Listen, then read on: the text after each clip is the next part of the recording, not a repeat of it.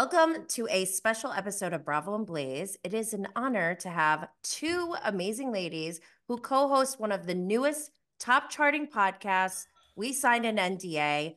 Please allow me to welcome Amanda Lifford and Ann Maddox. Hello, ladies. Hi. Hi. Top That charting was so podcast. nice. Oh my. Yes. You guys are doing so amazing. I'm so Thank you. proud watching you guys do your podcast. I love it. Oh my You're God. one of the pioneers Thank we you. aspire to. Oh my Yes. gosh, that's Yes. such a nice thing to say. Okay, Amanda, I wanted to start with you. So you used to be on the Viall Files with Nick Viall. Yes. Can I just tell you something? Sure. I think I might hate Nick Viall. Like, not intentionally. Like, I didn't know who he was until Scandoval. And I'll tell you why I think I might hate him. For one, during Scandoval, I'm like, who is this Nick Viall guy? I don't watch any dating shows. I think they're so weird. I'm like, what? Why are these people like Love is Blind? I start watching some of that. And I'm like, why did she just say, I'm not going to say I love you until she's engaged? Like, what is happening? Like, that's just so weird to me. So I don't watch The Bachelor, any of that stuff. Although I did date two guys like a long time ago. I dated two guys that were on Bachelorette before, and they were both like kind of douchey. So that made me not want to watch even more. That checks out. That checks out. Yeah, a douchebag will paint stuff. They really do. Yeah, so I don't know who Nick is. And then Scandoval happened. Nick is interviewing every single person from Vanderpump Rules, like the entire world. And I'm like, who is this guy? And then turns out he's straight. He's a white guy. I'm like, the worst. And then top it off with, he never watched the show.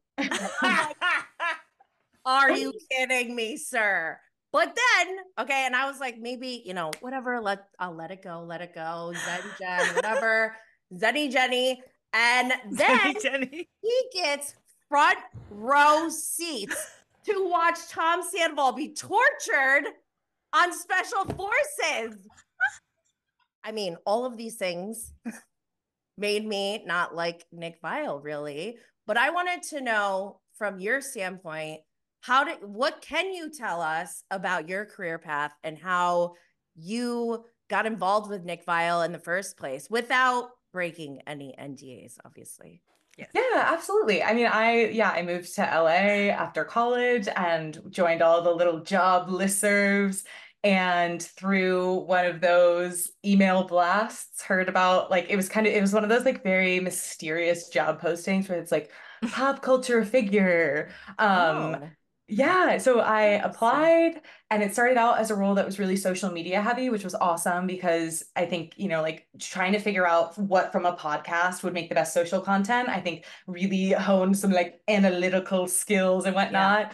And yeah, Nick was always really generous about wanting, people to advance. And for me, I do a lot of improv. I love to gab. And so, yeah, I kind of slowly got the opportunity to have a presence on air. And by the time I left, I was like, a sidekick co-host moment, which I loved. I love it. And so, Anne, we know that you are the former assistant of Tom Sandoval, and you've been on Vanderpump Rules quite a lot so far.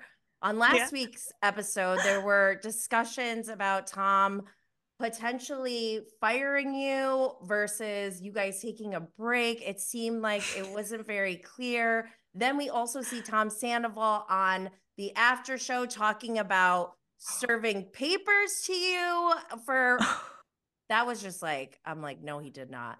But then today I saw that there was like something, I think it was Reality Tea on Instagram. They said that you have officially been hired by Ariana and Katie for something about her. Is that true? Can you tell us about that?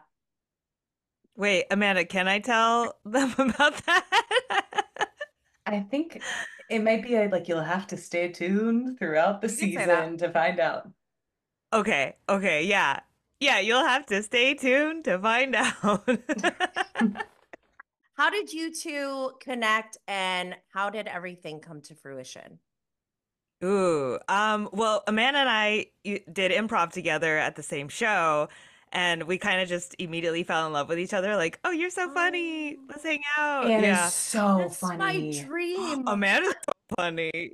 No, but I feel like I'm like low key kind of picky where it's like there's a lot of people who I will smile and laugh with, but like Anne was one of the people where I was like, at first, I was like, I actually don't know how to process all the things I'm feeling because I think I'm maybe a little bit angry about how funny this human being is and how like Oh Oh, my radiant and kind. And then obviously I was like, I love her. But I was like, the first reaction was kind of a visceral, like, how is this possible for this combination of attributes in a human being? Like, this is amazing. oh Amanda, my that's the God. best compliment I've ever received. Thank you so Oh much. That's my so gosh. sweet. And That is ditto, really everything. sweet. It's so So Yeah. easy. sweet. And I yeah, it's like it's so nice because I think like, out the gate I was like this person's so funny. I really fuck with her. And then, you know, we found out we both worked for Yeah. men in the reality TV space. Yep. And so And we also live literally across the street from each other. Amanda You sent do? me yeah, she sent me a party invite and I was like, "Is this a joke? Like you're it's like same street, one number off." And then it turned out she like my bedroom window looks into Amanda's bedroom window. So I was That like could have meant to came be. off creepy if at first. You're What? You're stalking me. inviting me to your party that's right across the street? Okay. No, that is so cool. You guys are like having a friends moment, like Joey Chandler, Monica, Rachel. I love this. 100%. Gosh, would you guys ever do a reality show?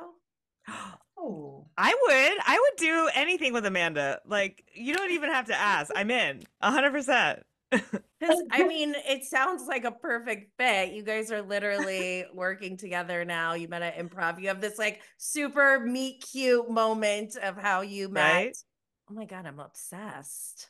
I do want to go on The Amazing Race more than anything in this world. And so Why? Let's and do Say Anne we go it. speaks together. Can I go with you? Japanese.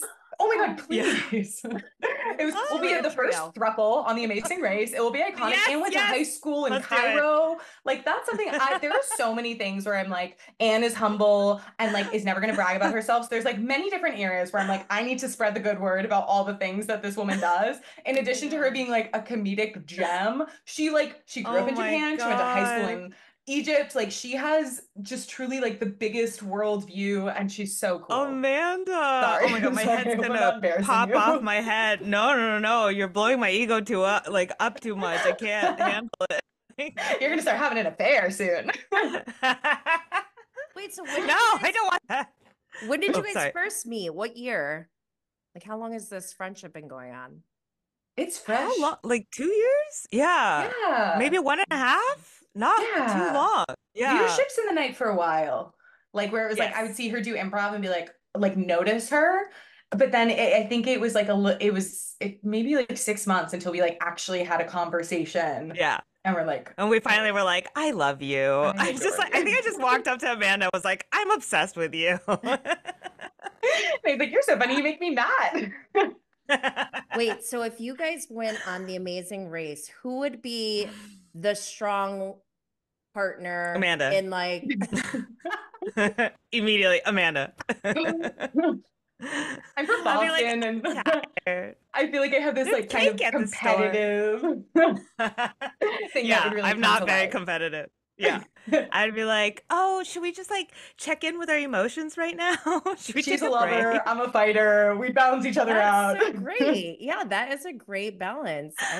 I feel like this is something we should manifest right now. Right? I'm in. I'm in. Oh Or my traders God. as a team would be really fun too. I was just gonna mention the traders. Right?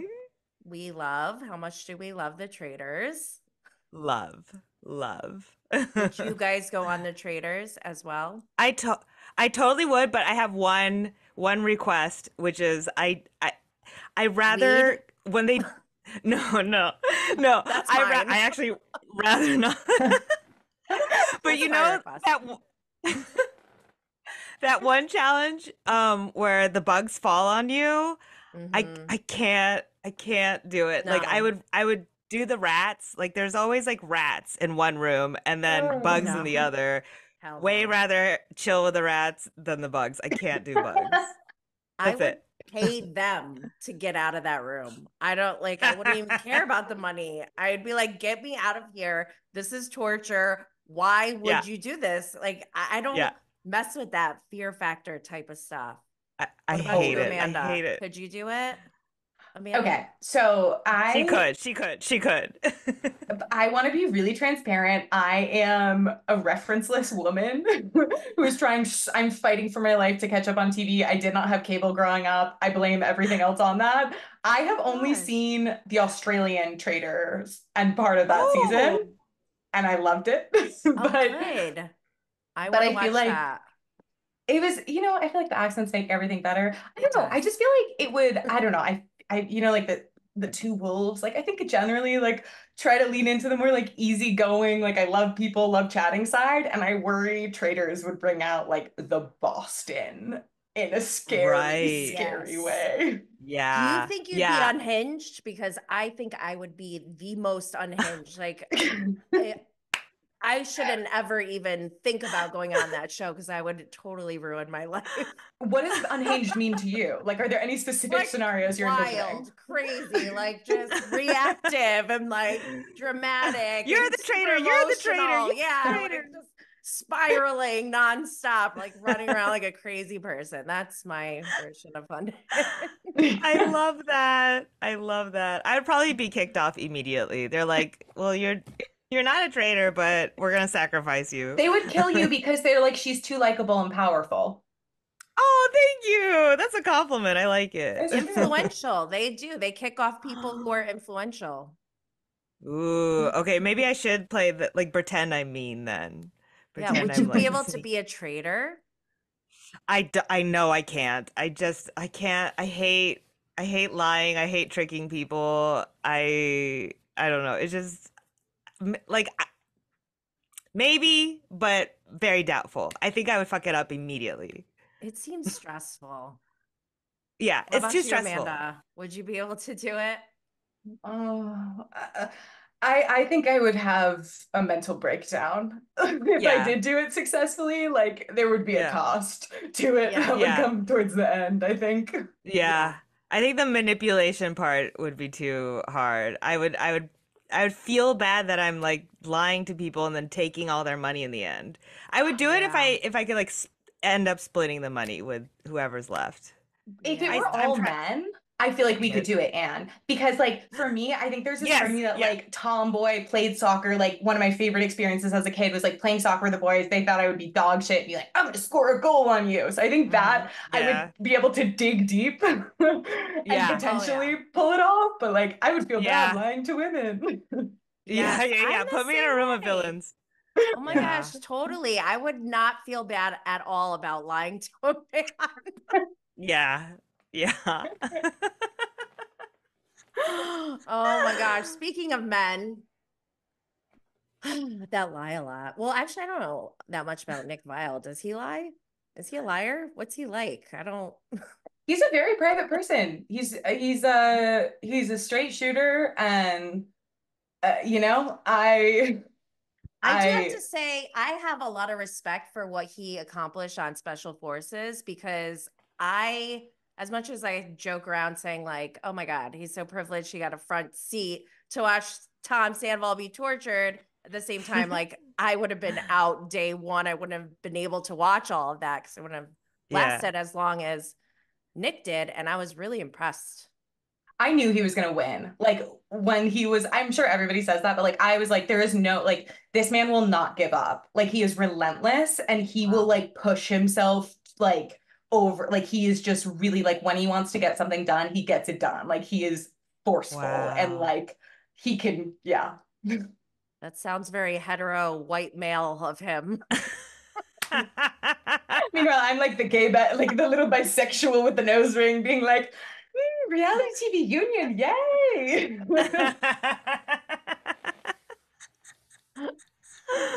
So let's talk about we signed an NDA. What is your plan with we signed an NDA? What do you want to accomplish out of it? What is like your brand? What are your core values? Well, we definitely want to pass the mic to the people who are kind of unseen in the Hollywood world, like the assistants who kind of do all the work but never really are like told to hide in the shadows. Are And they yeah, we told to want to hide? spotlight them. They're told I to was hide? literally told, yeah. Like sometimes you have to run and get something for your boss, but then they'll be shooting, so I have to like just run into a closet and shut it and like wait till the take is over and then you kind of creep out. No. Yeah, yeah. Oh my So, gosh. Yeah. yeah. That's very dehumanizing. Yeah, yeah. But it's part of the job, you know. There's something about the assistant life where it's like this combination of like, there's certain tasks where it's like just, and this has nothing to do with any boss. It's just the nature of the job where it's like you are meant to be an extension of another person, but also invisible and like zero maintenance. So there's just Yeah. like this like weird, like, am I a person, but also I'm in these rooms with all these famous people. And I think being in comedy in LA, all of our friends are assistants and just like, it's like the assistants know what's happening. Like the assistants know who's a Yeah. good person. They know like how shit gets done. They know who is in charge. And so part of it is like, it's also like it's a role where there's so much trust involved. And I think like, not Yeah. only is it that we don't want to get sued, like I genuinely would never want to violate someone's privacy who's let me in. I've, Yeah. like seen firsthand, you see how celebrities get burned and how they like as a result like have to live this really get like guarded life where they're so Mhm. mindful of who they let in. So I would never want to betray that. So it's Right. less about being like let's expose all the shit we saw and more Mhm. like as someone who's seen how this machine works, how can we now as we see other stuff from this machine come out of the woodworks like analyze it and Yeah. with like the Right. perspective. Yeah, if they I are love it. seen, they're not heard from. And so, we want to give them a chance to kind of speak up and have the mic, if that makes any sense. I No, don't I Yeah. know. love that. I didn't know that most people who were assistants were also in comedy. And I find that to be so interesting and it makes so much sense because you probably need to have a sense of humor to deal with some of these people, I'm assuming. Oh, yeah, it helps a lot. It definitely Yeah. helps. And improv specifically, when it's like your job is to assist this person in all areas of their life or like many different areas. And so it kind of makes sense that it's somebody who feels comfortable in like unknowns where it can be kind of an unpredictable job depending on who you work for. And like, there's like assistant support groups on Facebook, and you'll see all these like crazy postings where it's like, my boss needs a passport, like overnighted to Zimbabwe. And then someone's like, I actually know the person who works at the embassy. Like, it's just Yeah. crazy. Wow. Oh my gosh.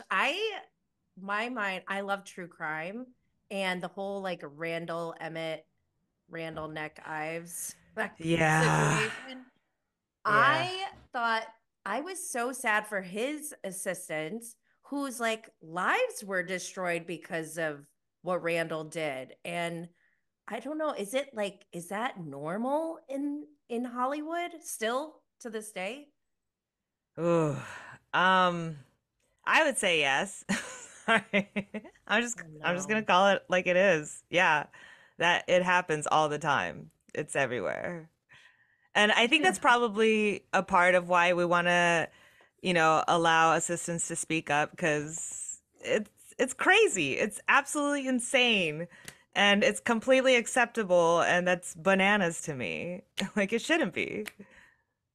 Yeah, yeah. And it Yeah. depending on your boss, like I think, I've been so fortunate, like I've been in the podcasting space, but like you look at the culture at like management and talent agencies, and it's just like there's this like intensive pay your dues, like expect to get like screamed at and degraded, or Mm-hmm. like in some cases, like literally have shit thrown at you.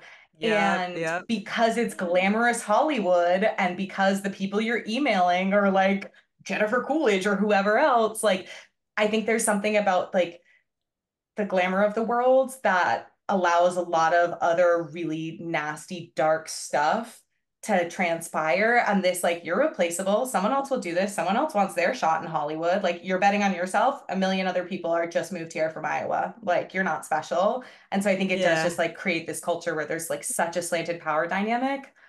Yeah, I told this story in like a article, but so sorry I'm repeating it, but I definitely had that situation where I was an assistant to an executive and she wouldn't allow me to go to the bathroom and I got my period all over my pants. Like every time I got up to go, she would scream at me to sit back down. And so finally I like ruined a pair of pants because I was so afraid of being screamed at by this woman. Oh my gosh, that's Yeah. awful. The Devil Wears Prada could Yeah. have been a documentary. Like, I think people think it's Yes. exaggerated, and then you move here and you're like, oh shit, Oh it's no. not Yeah. really. Yeah. So do you guys feel like, I mean, I'm 42, so I remember the days when I was young and there were no iPhones and people didn't have a production studio in their pocket.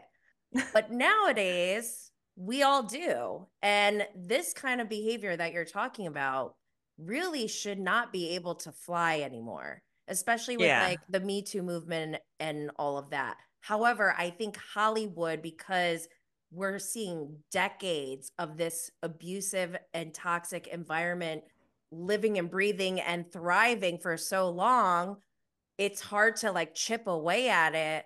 But and then there's like people like us who are like, hey guys, listen up.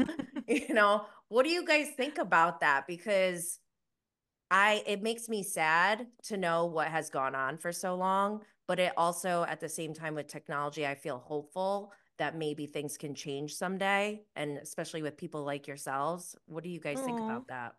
Oh, and do you want to, or I can, whatever Oh, you want. yeah, I'll let you go first.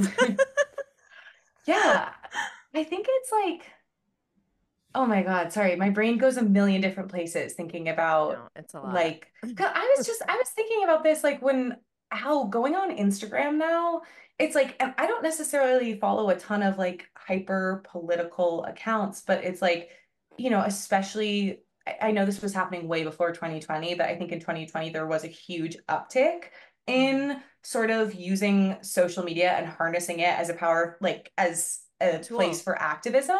But Hmm. there's something really it can't be healthy for my brain to go from like a good friend getting engaged to like genocide in one I know. scroll. And I know. so It is rough. right. And so it's like on one hand, I feel like it's in some ways it feels good that there's less barriers to entry in all capacities. Like whether it's like you breaking into the entertainment industry and it's like you can make Mhm. really funny videos from your home and like make it happen, or whether it's just like people who might not have like gone to a protest now getting to see this access like on their Instagram feed, etc. Like in some ways I think that's so positive, but in other ways it feels like it's a lot to process for This, people. yeah. And I don't know, I think sometimes there's this perception in Hollywood for some people of like, haven't we gone a little far? Like people who I don't like take the comedy community, for example, like where a lot of theaters have scholarships that are like available to BIPOC or like queer students. Some places like they're like, women still qualify as underrepresented. Other ways they're like, no more white women, too many. But like, and I think those programs are so necessary. But I think when there's younger people who are in these hyper liberal environments, I think sometimes people almost view them as like redundant when it's like no, like these are essential, like this has not gone too far, like this is still like it takes so long to pass Mhm. over like leadership and to actually funnel people into the industry and let them rise in the ranks to positions of power. Like it's essential we have these like entry level things. I'm sorry, that was a huge rant. No, No, no, no, that no. was I great. I agree. If I could add on to that, like I feel like when you're young and starting out in this industry, you think a lot of people tell you this is the norm. It's weird, but it's the norm, and you just kind of have to like deal with it in order to pay your rent, whatever function, have a job. And and I do remember being told that, and then it wasn't until finally talking to other people and meeting other assistants to be like, "Oh, this is not this is not the norm. This isn't how you should be treated." And I kind of want to make that gap go faster, quicker, and I think by just talking about it and like, podcast kind of format, we get to that, have that discussion and that discord, and then maybe things will start changing. Like it starts with a conversation. So I Yeah. don't know. No, Did definitely. I go? Man, No, Yeah. that's exactly it. And that's like essentially why I started Bravo and Blaze. It was to bridge the gap between mainstream pop culture media and what I consider the true cannabis industry as an extension of health and wellness. And when I started, it was during COVID. They weren't really talking about weed on Bravo. And now they won't Yeah. shut up about it. So They're having weed dinners. I gotta make sure. know. Yes. Upside So down jackets. Oh, and And they're all having, I'm sorry, 2 milligrams. That's not going to do shit. yeah, For yeah. me personally. I'm on 2 milligrams now. Like what? Yeah. I do admit that I did. So I work a temp job right now, and it's very tiring. I love it, but it's very tiring. So I did smoke a joint as soon as I got home, and I was like, I'll probably be fine by the time I do, Bravo and Blaze, but I do still feel a little high. So I'm just like warning you. oh, you're totally fine. No issues Okay. here. So I'm like a little in my head right now. So okay. no, I just started thinking about something now because now that I know that you guys are in improv and comedy, and then we're talking about technology and how things are changing. What do you guys think about Matt Rife? Oh wait, who's Matt Rife? Sorry. He's a Oh my God. he's Oh, a boy. stand-up comedian. He started as a TikToker and he's known I for do. his crowd work or whatever. The pretty guy, the guy who's like, I'm Yes. so hot. Like, why you're judging me? This is discrimination. He's a cis No. male. Oh my God. Oh my God. Yes, he's a cis male. He totally is. Yeah. I mean, he would not be able to make an hour of being in the BIPOC community, a person of color. Like he would not survive. I don't think he could. If he's already complaining with all that privilege, I know. like I It's don't think he could crazy. spend a day. Yeah. Yeah, it's also like not to be a colossal bummer, but like the domestic violence joke just like was Oh, in his yes. special was just like not funny. And I think there's ways to take subjects like that can be incredibly sensitive. And I think there's Mhm. ways to find humor in them, but oftentimes that's because you're coming from the perspective of like, you're not punching down, Yeah. like you are somehow like using the punchline as the like the flaws in society, as opposed to Yes. like, and so it's just stuff like that where it's like, damn, dude, like people like comedians when they go whenever a comedian like whenever a white dude goes on a rant about cancel culture, I'm like, the issue is that you're not funny. Like that's truly at the root of this. And also there's so many men who are like, I can't say anything anymore. And it's like you're doing a whole lot of talking about how you can't make any jokes. Haven't heard a joke in a while. Like Right? Oh my nobody's gosh. like policing, like it's like this idea that people are like policing you or being like the PC police. It's like we're not laughing at your shit. And yeah, maybe we're also saying like I found this problematic for XYZ ways, but ultimately like you're a fucking comedian. Figure it out. Like stop complaining and Yeah. whining and saying, why isn't the audience liking me? Like write better Like jokes. yeah, like Steve Martin did it, and he was famous in like the Oh, I 70s. love So him. like I know he's the best. I love him I too. love Steve Martin. Yeah. So yeah. So it's like it's doable. It's been proven to be doable. So just Yeah. do it if you want to do it. Don't stop complaining. Well, Get out of my face. Sorry. I'm calling out Matt Rife specifically because I feel like he got to where he is now. He's selling out tours, doing That's stand up. That's crazy. not even good, in my opinion, compared to Yeah. other people who deserve it. Like, look at Joe Coy. I think he's the most amazing comedian. He makes Oh, I me love that. laugh and cry. And Oh. I mean, he tells a story about how Netflix turned him down and they would say, like, no, we're not doing this. He put in his own money to shoot his own special and they still called and were like, no, we don't want it. But then Wow. he had to like prove himself, because he doesn't have that Yeah. privilege that like Matt Rife has as this younger generation comedian who makes a couple TikToks and then is selling out, these places, these big venues Yeah. Right. And giving like to Matt Netflix Rife's specials. credit, like it seems like he really like he found a niche and it like my understanding of it, and like I might have heard this on like Giggly Squad or like I'm no way taking credit for this idea, but like it seems like kind of people's take is like he found this niche of like kind of commenting on like making fun of, joking about like women and like kind of like, you know, like the vocal fry voice, like that kind of thing. And it seemed like, you know, he clearly found something that was effective and that was making people laugh enough to like grow to prominence. But like, it seems like the issue everyone has is that he's now like acting holier than that or like better than, when it's like, don't turn your back on the people who like made you Yeah. viral and famous, dude. Yes, exactly. I mean, it's hard. I mean, we're all creators, right? And we all have like our own thing that we do and our different media formats that we communicate through. So it's hard to, especially when you're on your own, to kind of find your voice and find your niche. But you two have each other. Tell me more about, Oh. I mean, you guys already seem like you're like soulmates, but tell me about working together on We Signed an NDA. Like, what are the highs? What are the lows? What are you looking forward to? Do you have goals? Any specific goals?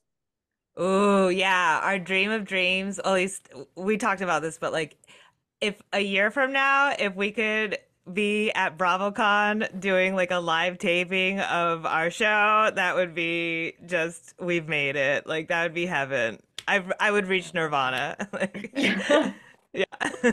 Yeah, I think it's like I feel like at this stage in our show, we're so lucky because we have like amazing, like, you know, right now, like Paradiso and like our producers, Maddie and Brendan, are this like awesome, like kind of force that are like really helping like guide us. And so like that's been really great, I think, to have these like more like official people, because I think like I don't know. I think Anna and I's ultimate goal is that we can be like so fucking silly and like the whole show can be tangents, but it's like we also do feel very passionate about what we want to do with the show, which is platform assistance and like kind of get that lens. So I think the thing that feels like the most exciting and like that's the biggest challenge is like how do you like translate all of the like goofy, silly, fun stuff, like Anne as my best friend, like us shooting the shit, like how do we translate that to a podcast while also making sure we're like, you know, like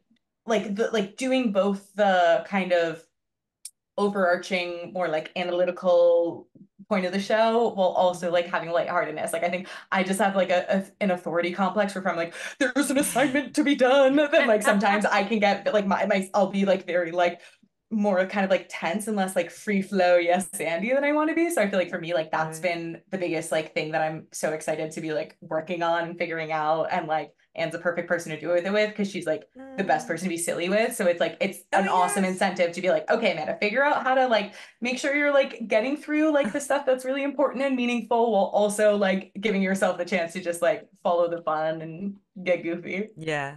Yeah, the high is like when we get to, record and be goofy together. The low is the actual work you have to do. Like The editing, we editing. are both like, oh God, like one of us has to take it this time. Yeah. Like what, it's so much work. Who knew podcasting was so much work? It It's also is. hard because it's like it's really hard for me in editing to be like, wait, I don't want to cut anything that Anne says, or Yeah. like it feels weird to be like both. Like, I don't know, it sort of feels like judge, jury, executioner when you're editing your Yeah. own stuff as like, well, I would Yeah. love somebody else's perspective on like what lands the most. Cause like it feels so bizarre to be like, okay, so this episode's a little long. We clearly have to cut tangents. Like, whose stuff do we cut? Cause I I don't know. know. It's Yeah. like, Also, I'll have like kind of the opposite issue where I'll hear my voice and I would just be like, just cut me out completely. Like I no. can't. I sound so bad and I don't like No, this. I think that I've been talking to some people about that lately because I still hate the sound of my voice, but I've been doing this for years Yeah, now. I And have that. it's funny when new people start, they're like, I really can't get over this. And I'm like, just know you're never going to get over it. You're always going to No, hate it. don't tell me that. Don't tell me that. No, I mean, just I like, thought there was just like, that. you have to like, just, I don't know, go numb over it. Like, just Yes. forget about it. Oh, yeah, I'm used to that. I could do Everyone hates their own that. voice, but I Yeah. promise you, nobody else cares. I promise. Okay, that's good. That's good. I did see one comment one time that was like, Amanda sounds like a demented chihuahua. And I was like, Oh points my for God. creativity. That's a great descriptor. Like that's pretty evocative interesting. language. Like, do you guys do video too? Oh, no, we want to. We'll get there. We'll we're eventually fighting for figure our out. life with audio. And so it's like One step we at would a time. love to do video, Yes, but yes. Yeah. Baby yeah. steps, baby steps. I was Yeah. just asking because somebody today said I was Sarah Silverman's sister. I see Oh, it. yeah. But they were saying Yeah. it like in a negative way, but I was like, I am No. okay with that. Yeah. Yeah. I would be honored. Oh my gosh. Yeah, it's tough. I mean, how do you read all of your reviews, your comments, all of that We're stuff? struggling. Yeah, we're struggling with that right now. At least I'm struggling with that right now. It's chaos right now. At first, when I first appeared on Vanderpump, all the comments were so nice. I would like cry nightly and Oh. just go to bed just feeling so warm and cozy and happy. And now the trolls have come out of the woodwork. I often get like, you look like the Joker, or someone What? made fun. Yeah. There was like a couple comments, and another one was like, I mean, I posted about my overbite comment, which was someone made fun of my overbite, and I just responded, my dentist says I have a Julia Roberts smile. You Like, what do. do you want me to do about it? It's my face. Like, I'm sorry. Did you guys prepare yourselves before you started? Like, hey, we're gonna have to put ourselves out there. I mean, you're in comedy and you do improv, so you already Yeah. kind of are used to that, but it's different. I'm assuming, when Yeah. you have live Yeah. feedback versus Well, I I think was not internet. prepared. Yeah, I didn't think anyone would ever care enough to really comment or dive into it, and now I'm pleasantly surprised. Pleasantly, I'm surprised. I'm just simply surprised. surprised. Yeah. Yeah. Yeah, I feel like because I think being on the Viall Files, it was something where like of course it's like I felt so lucky to have that opportunity, and it was always like contextualized as like I am here to kind of supplement my boss's vision for the show. And so I think there's ways where it's like, I really appreciated that certain things, like if I had a different viewpoint on it, like that kind of challenging or sharing another side of things was like welcomed in certain capacities. But I also think like, it's like it's with any show, it's like stuff gets edited out, and so sometimes it's hard because it's like if people it's hard, it's like the reality TV thing, like you don't have control over your own edit. And so I think, Yeah. the Viall Files, it's like Nick has worked so hard to have this be like a very big show with a really wide audience. But I think there was a degree of separation where it's like when people talked shit about me, like, first of all, it was usually about my hair. And I was like, true, I don't do it. Like, it's like, I know that I don't spend, Yeah. and one day I could spend the time to do my hair, but I'm simply not going to do that. But like, I Yeah. think there was also, it was helpful being like, well, this isn't like, I don't have creative control of this thing. Like, I'm here as a very supplemental role. And so I think it's with this show, it feels a lot more vulnerable because like I do get to really like bring my full self to the table, talk about whatever I Yeah. want to talk about, because now I'm, that's a boss privilege. And so now like as we're kind of Yeah. our own bosses. So I think in that way, it like feels a lot more targeted. And I also think for both Anne and I, like an improv background, like I think we're both very like, I think we genuinely like other people and like connecting with people, and really like, I don't know, I think both of us try to come at interactions with like new people just being like awesome, like there's inherent value here. And then obviously sometimes it's proven otherwise, but finding that balance of like we really do want to take into account feedback, and like we want to understand what people think, and we want to use that as like data points and like ways that we can grow. But then there's also like okay, but some of these people, it is not in good faith. This feedback is not in good faith. This is Yeah. like Yeah. somebody taking A out some troll. shit that's happening in their marriage on Yeah. us. Yeah. They Like, have I'm sorry. trauma. Yes, Yeah. yes. Like, my teeth are big. What do you want me to do about it? Like, I need my teeth to eat food. I don't like and it's weird because they tell you about this, like how there's trolls, and like reality stars get a lot of comments and hate, or it swings like at huge degrees.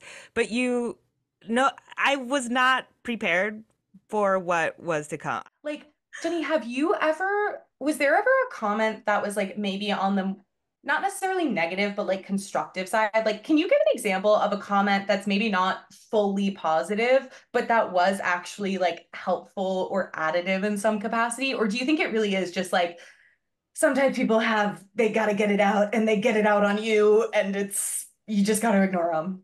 I think the majority are people who are triggered and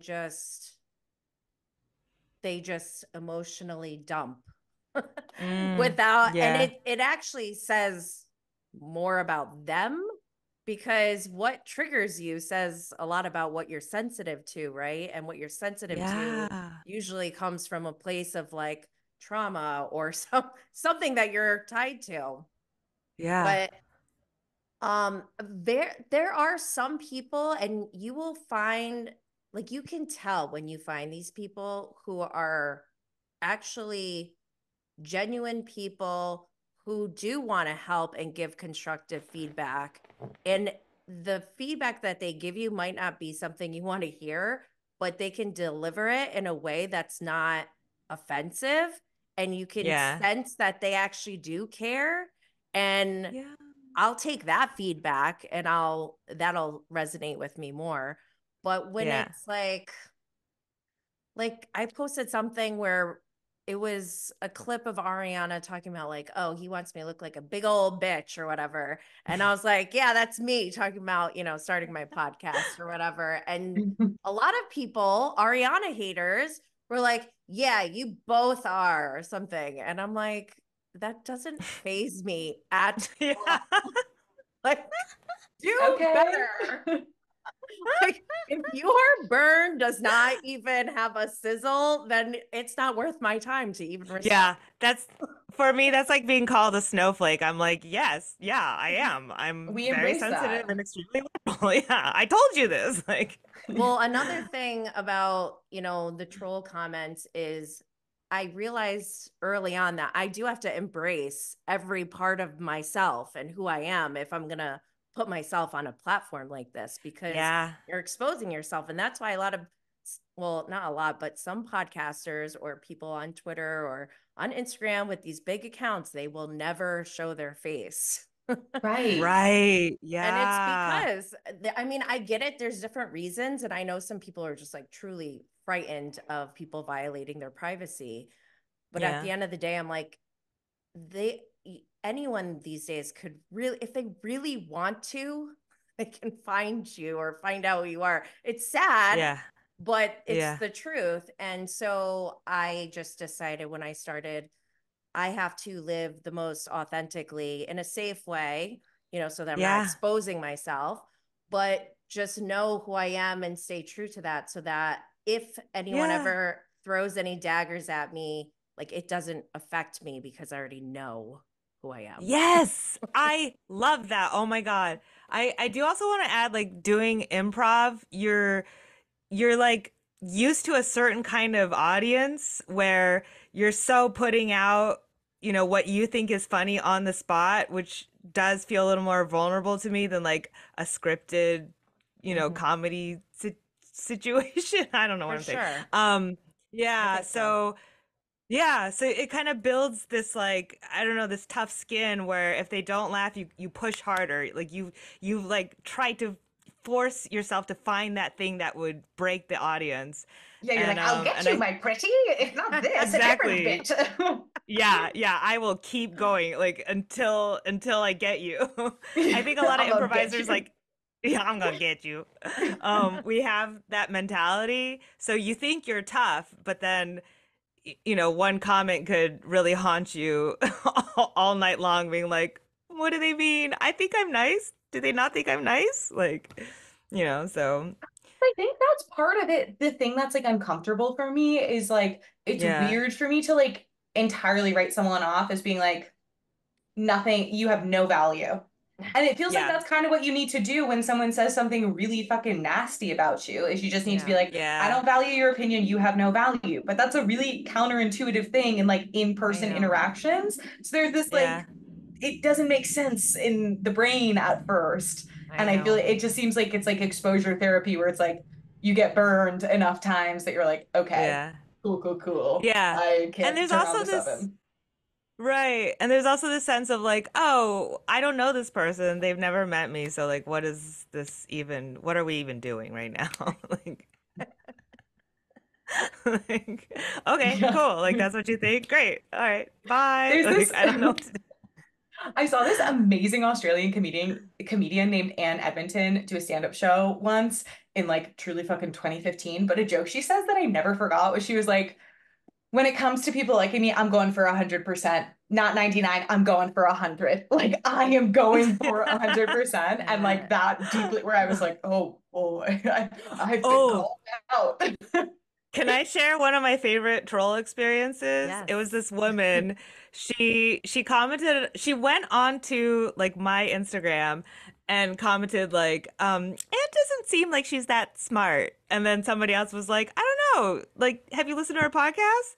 And then she was like, I'm just saying she presents like she's not smart. And then so I responded to it being like, LOL, look at this lady who's like insisting I'm stupid. Like she will not let it go. Uh, and the lady immediately deleted all the comments. I was like, oh, well, You got her. You won. haha, I gotcha. If you're listening now. I What do love you think? that. Yeah. You know, it is a really truly satisfying feeling when you've won against a troll. Yeah, it really is. You're like, yes, you think you could get me? I had this Yeah. whole like it was like a 7-day battle with marathon runners. And I was like, you think you can run a marathon? This is my marathon. Yeah. My internet stamina will blow you to pieces and my nipples don't even chafe. And it did. And I fucking won that shit. And I loved it. Yes. Wait, can I ask what it was over? Like, did you say Oh something about my the gosh. marathon community? So I think it was like Betches or something. They had like a marathon reel or whatever. And I don't even know what it said. It was funny. It was making fun of marathon runners. And I used to run. I don't really run because I'm not a runner, but I've always had so much respect for marathon runners. I'm like, wow, that's amazing. Like I could never do that shit. But then I commented and I said something like, I don't understand why people want to run for no reason. Like I was just like adding on. It was like improv. I'm like adding on to the joke, you know? And they Yeah. went off. Like they just would not stop. Called me a drug addict, like all this Oh crazy my stuff. God. I'm like, oh hell no. You brought it. Let's go. So Let's every go. day I'm like to the marathon runners. Still running. Where are you? I love that. Yeah, call me when you have your knee hilarious. replacement. I'm like, wow, I always loved marathon runners, but apparently they're miserable people. Yeah, they're very intense. Yeah. Yeah. Well, I think it's like something that my boyfriend said at a concert that kind of blew my mind was I felt like there was this woman I did not like the energy she was putting out. She's being very territorial, like very, and I think like I think it was like a band, like, it's like definitely a band with like more of like a queer audience. And so I think I feel like part of it, like I think she was kind of giving my boyfriend stink eye because she's like, fuck these straight people. And I was like, I'm a bisexual. I know that doesn't count for anything. But like, but my boyfriend was like really unfazed with it. And he's like, like I think she's just trying to like protect something that's really important to her. And like Yeah. that, like framing it as like, oh, Yeah. your like protectiveness Yeah. is what's going on for you right now. And even though it kind of Yeah. seems like unhinged, like why are you going off on me? It's like Yeah. you're being a mama bear over a Yeah. community that is meaningful for you, Right. I but mean, you're I doing do it the have way. that with, yeah, with Taylor Swift when I do get that feeling of like, but why do you hate her? She's amazing. Like, Like you're simply not important enough. have you listened to 1989? It's a great album. Like, I what are feel you like gonna people do? need to be neutral about more things or Yeah. like open to change. Like, I don't know. I just like, I don't really, I think we have this playbook for like let's call people out for egregious bad behavior, which I'm so there for. But I don't think we really have a playbook for like, what about the stuff that's like far lower on that spectrum of being problematic? So it's like not as horrible, but it's still wrong. Like more like corrective, like how do we actually like talk to someone and engage with someone in a way that makes them want to like change or see our perspective or like understand that maybe they did something they didn't mean to do and like to just be like, oh yeah, my bad. Like it just feels like the oh my bad thing isn't really an option as much anymore. It's like you're fucking canceled. And so then people are like so fucking defensive about stupid shit. Yeah. Yeah. Do you think that's what it is? They're afraid of being canceled? Mm. Like, what is wrong with Tom Sandoval? Everything you were saying, I'm like, I was applying it to Tom Sandoval. I'm like, yeah, why can't you just say my bad? I was literally thinking about that. That's so funny. You said it. You said it. We were all thinking it. You said it. I think it takes a lot of like confidence to admit that you're wrong. Yeah. Like to be like to Or be able just to do the mental labor of like I didn't do this well, but Yeah. I know I am still a person who like still has good values or whatever else. Like I think that takes a lot of like yeah. self-awareness. Or Well, just that like go ahead, Ian. it's not oh sorry. No, go ahead. Go ahead. Go ahead. Um but like it's I think people are afraid to be wrong, but it's not that bad, you guys. Like No. everyone's wrong all the time. It's not that it's not as scary as people think it is to just be like, "Oh shit, I fucked up." Like that's all you have to do, and then we could all move on. You just learn from it. That's all it is. It's like you admitting that you need to learn something. Right. Yeah. Adaptability is like such an important quality for success. And yet it's like right now it's like, oh no, you need to already be there. You can't adapt to improve. You need to already be Yeah. perfect. Yeah. Yeah. And like I don't think it says anything about you if you're wrong. Like it No, says not at more all. about you. Yeah. It shows more character when you can admit that you're wrong. Yeah. And I think it's people with a fragile ego who Mm, have a hard time admitting that. And it yeah. makes me want to psychoanalyze and figure out like what happened in your childhood, Tom Sandoval. Oh my God. I mean, privately doing it in my mind all the time. But with I think everyone, it but with was everyone. 1995, I think, is when something happened to Tom Sandoval. I'm just kidding, but Yeah, what was the inciting incident for whatever's going on now? I don't know, but I think Jim Carrey is related somehow. Like a Jim Carrey movie was like the #1 movie in the box office at whatever time Tom Sandoval had Oh something happen to him. my God. I love your posts when you find like outfits he's wearing that are exactly like Jim Carrey's outfits. Yeah, I really truly feel like he's trying to like mimic or like he's adapted his own personality after Jim Carrey somehow. Like I don't know, he Yeah. dressed up as him at BravoCon. Yeah, Dumb and Yeah. Dumber. I remember He that. Yeah. talks about him a lot. And like even like some of his mannerisms and like gestures, I'm like, oh my God. I get so Yes to creeped know. out like of how witchy I am sometimes. Because I like love it. things I love it. like things I'll think of things and then Tom Sandoval will do it. And I'm like, am I doing this or is he Yeah. listening? Like There's that things that Scott you say where I'm Peterson, like, that oh, thing. I said that. And I remember because I felt bad about it. And I'm like, I just like, compared him to a convicted murderer. Like that was maybe taking it too far. But then he repeated it. oh my gosh.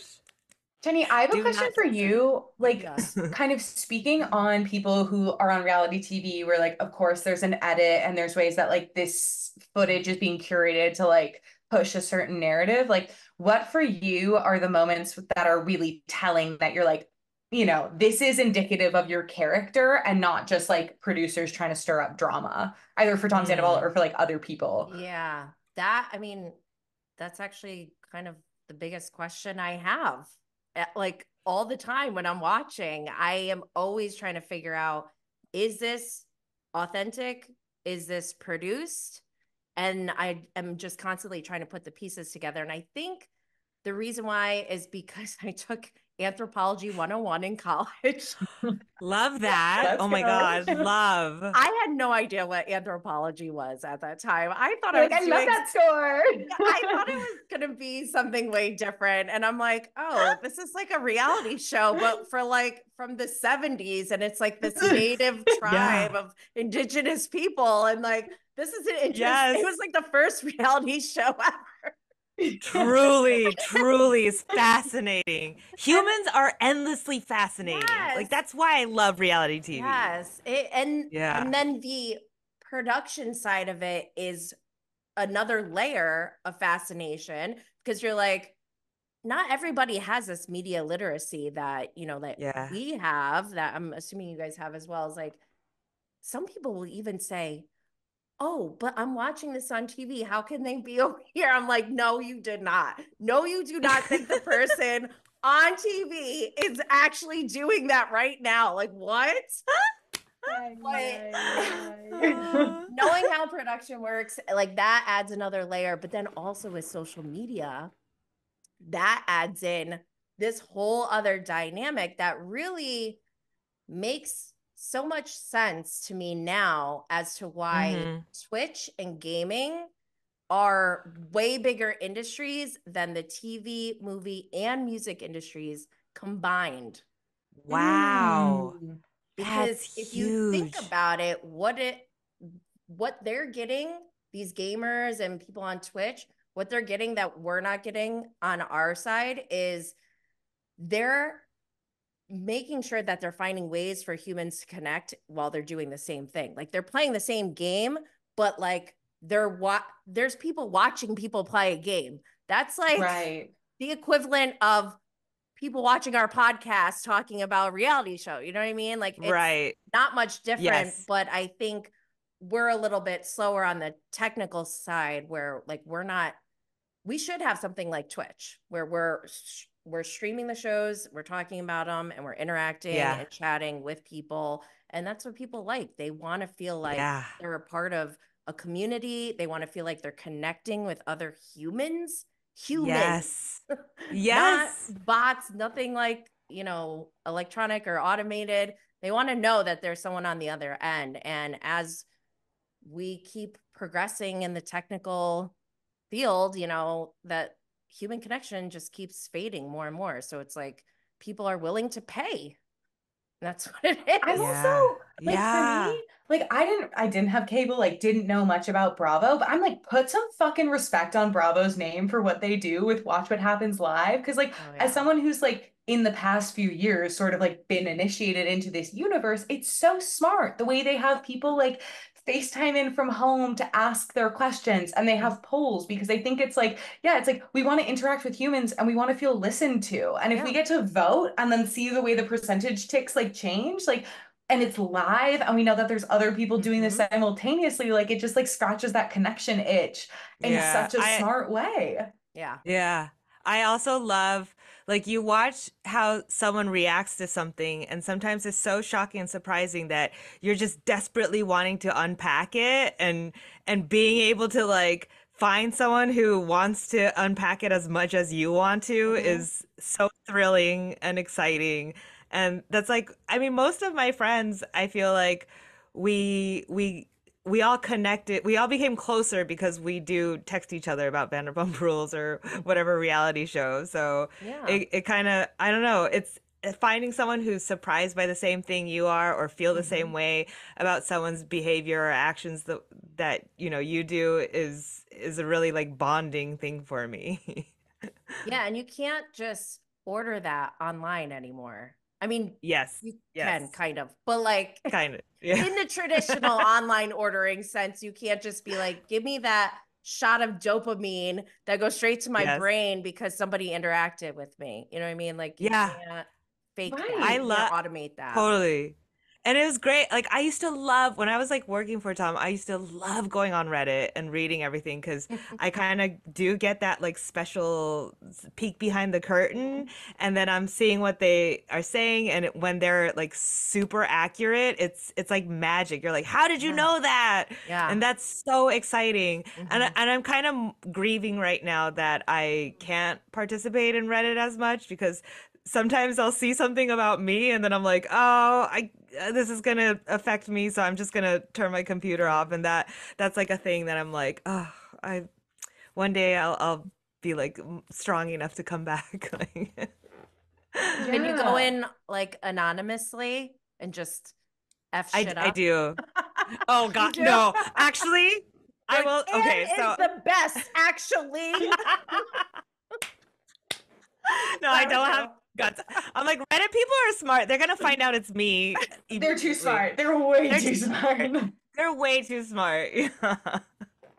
Yeah, yeah. No, but it really is. There's like something like I always was like, The Bachelor is Monday Night Football for a different demographic, where it's like it's Yeah. the Yeah. exact same thing as sports. It's this Mm-hmm. community, it's ritualistic, it's this Yep. Yeah. time once a week that reminds you to connect with a certain group of friends. It's Mm-hmm. this The like shared consequences knowledge. are real. Yeah. Like Right. sports game, if your team loses, it's like crushing for the entire city. Like when, your favorite bachelorette gets kicked off, I'm mourning. I'm like, please let her be the bachelorette next. Like, please let her be on Batch in Paradise. Like it's kind of the same thing. Is there anything that you guys want to talk about before we go? Oh, wow. I don't know. You go first, Amanda. Okay, so I'm really trying to expand my Bravo verse. So, I've done Housewives of Beverly Hills, recent season of Salt Lake City, of course, Ooh. Vanderpump. What are some of the other, oh, and Summer House I fucking adore. What are Mhm. Mm. the other, like, for you as someone who's like covered this so extensively, like, Mhm. what are the ones that like to this day still you find very entertaining or thought-provoking? I think Shaw's of Sunset Okay. is underappreciated. Okay. And I think actually it's starting to get recognized more because now it's on Peacock, I believe. So you can go binge it there. That's one I Ooh. recommend. I kind Okay. of like the non-housewife shows, like Vanderpump, obviously, Summer House. I used to be into every single Below Deck, but Captain Oh. Sandy kind of ruined it for me. Wait, why don't you like Captain Sandy? Oh my God, why would I like her? She's the worst. She's a micromanager. She fired Hannah for having a weed pen. I'm Unacceptable. yeah. She just sucks. That's amazing. But the Can I? new Wait, captain is really yeah, good on Below Deck, Captain Carey. So I highly Okay. yeah. Beautiful. I I'm gonna admit this. I can't believe I'm admitting this. I like Captain Sandy. I'm sorry. You do. It's okay. I won't hold it against you. Even Kate Chastain likes Captain Sandy. And I'm like, Yeah. why? Oh, I love Kate. I'm obsessed with her. Oh my gosh, I love Kate too. So what shows have you watched so far, Amanda, on Bravo since you Um, it was pretty much like at my old job, if ever we were interviewing someone, it was a big like binge catch up. So I watched some Southern Charm. Oh I gosh. watched, oh yeah. It's like, Wait, what do oh you think my, about that? Because I have like a visceral reaction to Southern Charm, similar to Vanderpump Rules. Oh, oh, Southern Charm. Sorry. no, Sorry, no, you go didn't off, ask go me. off. No, go No, ahead, go no, ahead. no, take it away, Anne, please. No, we were It's talking open. about we were talking about like Bravo and Weed. They what's her name? The young Catherine? woman who is that no, not Catherine. Or no, wait, maybe it is Catherine. Yeah, she like had to go to rehab because Yes. they caught her with weed. And then Yes. by like the ninth season they're having like a weed dinner and she's like, Yes. this sucks for me. It's Yeah. insane, Uh, right? it's And she insane. still Yeah. doesn't have custody of her children. Oh, Damn.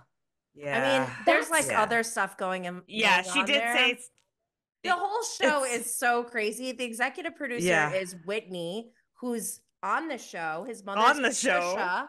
And when they started the show, he was sleeping with Catherine, who was 20 years younger than him, who wound up getting Yes. pregnant with Thomas, who was like Who was like 30 years 50. older. Yeah. It's What? Oh sick. my It's God. sick. It's a crazy sick. documentary. Yeah. It's a Yeah, it wild, is. wild documentary. It's like I watched that, like I watched like Capturing the Freedmans, where I'm just like, this is horrifying and I can't stop. It's like Fire Festival or like Yeah. Woodstock 99. Yes. Yes. Yes. I'm still scarred from those documentaries. Yeah.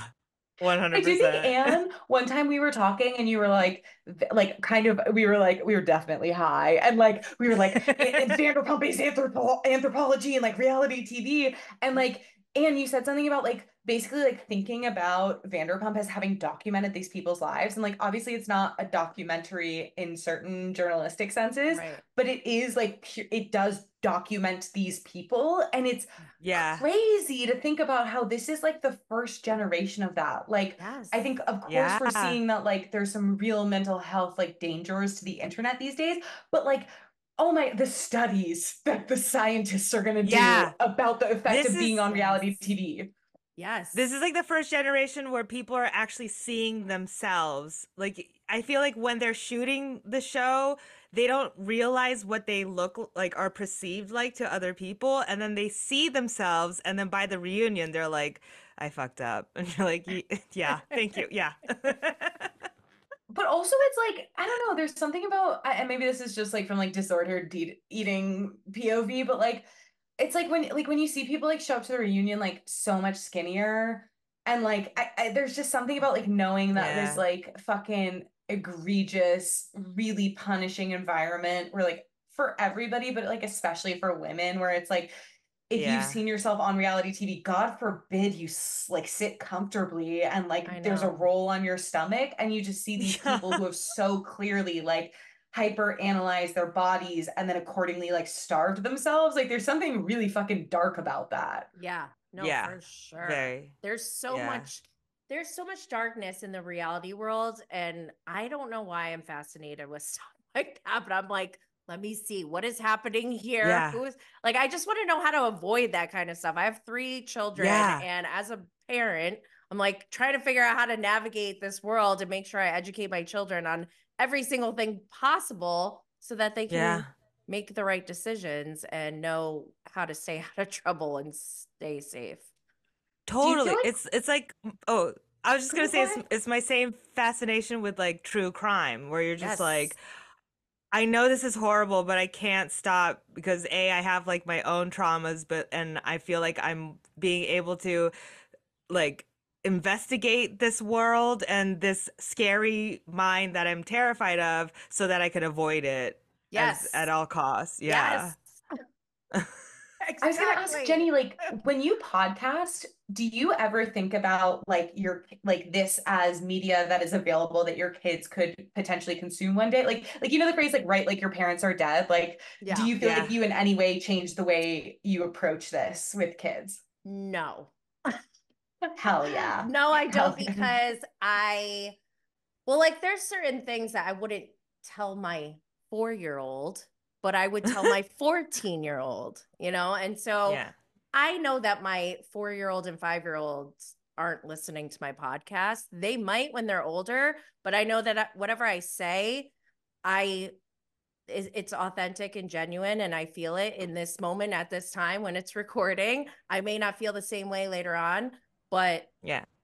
I don't feel like there's anything that I mean, there may be some things where I'm like, I wish I didn't say that, but I Yeah, that's also natural. I control everything. I can literally just go back and delete it. And granted, some people could like screen record it or something, but at the end of the day, I have the ultimate control over what's out there. So I'm not really worried about it.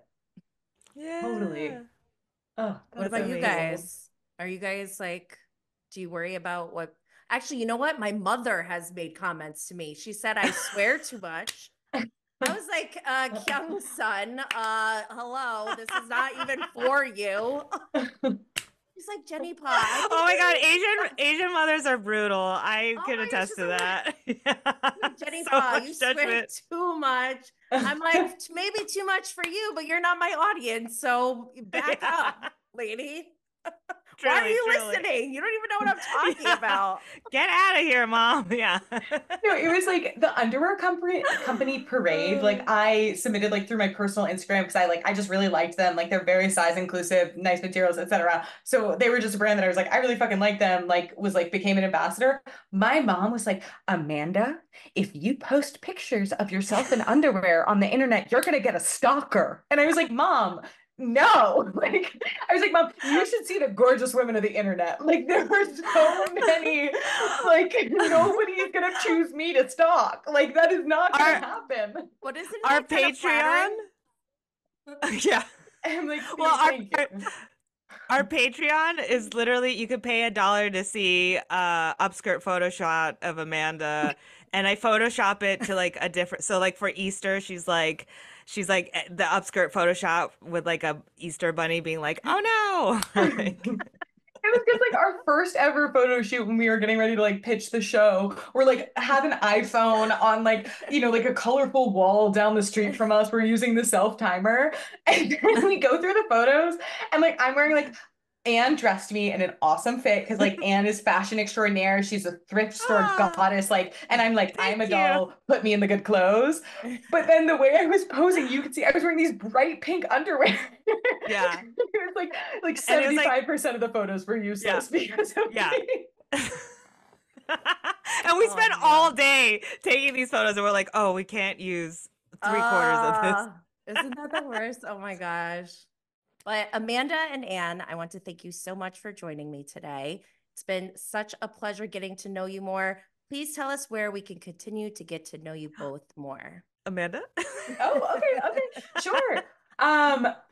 We signed an NDA wherever you get podcasts. We're on Instagram. My personal Instagram is Lifford the Big Red Dog. And I'm gonna just say this for Anne has a cameo. She does phenomenal work. She does phenomenal work. She's a natural born performer. She's funny. She's creative. So I'm gonna say like plug the shit out of Anne's cameo because it's worth every cent you could possibly pay. I love cameos. They're my favorite. I really do.